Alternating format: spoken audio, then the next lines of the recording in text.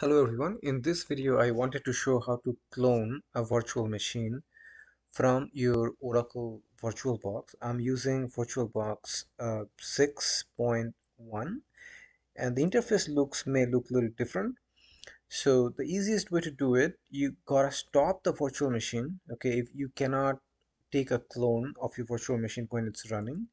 So all you need to do, come here and click on the clone setting if you clone on it, and you can create, and it will have to add a new name. It's by default it's going to add the clone on it, so you can add whatever you like. If you want to change the path, you can change it. And what you can keep the exact same NAT network adapter MAC address. So what I typically do, generate new MAC address for all network adapters.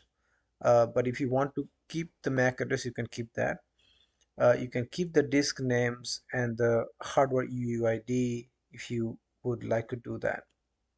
So then if you want to go to the export mode, you can click on it.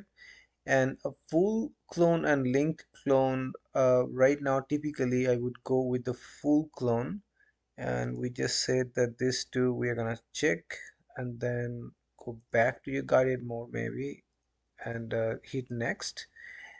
Here you have the description, what they mean. If you choose a full clone, an exact copy including all virtual hard disk file and the original virtual machine will be created. If you choose to create a linked clone, a new machine will be created, but the virtual hard disk file will be tied to the virtual hard disk files of the original machine that you will not be able to move to the new virtual machine to a different computer without moving the original as well. So if you don't want any independency to the machine that you're cloning, just go with the full clone. Now that's what we selected. Hit next. Now the next thing, you are looking for the snapshots. Like if you notice, I got a whole bunch of snapshots in here. So if you want to get all the snapshots, then you click the everything. But if you want the most recent snapshot, the current state of the machine, you will just go with the most recent one. That is what I would like you to do. Hit next as clone, and that will start the cloning process, and it will take just a little bit. As soon as it's done, you are done with the cloning. Within few seconds, our cloning is done, and I have a new clone machine that's up and running. Or well, it's not up and running, but it's cloned right there. You can click, you can look at the setting, and look at over here. First of all, it's got only one current state. It did not carry over uh, all of the virtual machine settings, or all of the snapshot that I had on the other machine.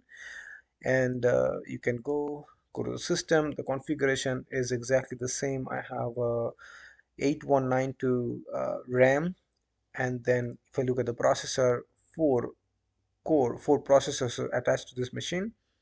If I go and look at the other machine, I have multiple snapshots, but if you look at the system, 8192 megabytes of RAM, and 4 processors are attached to this one as well.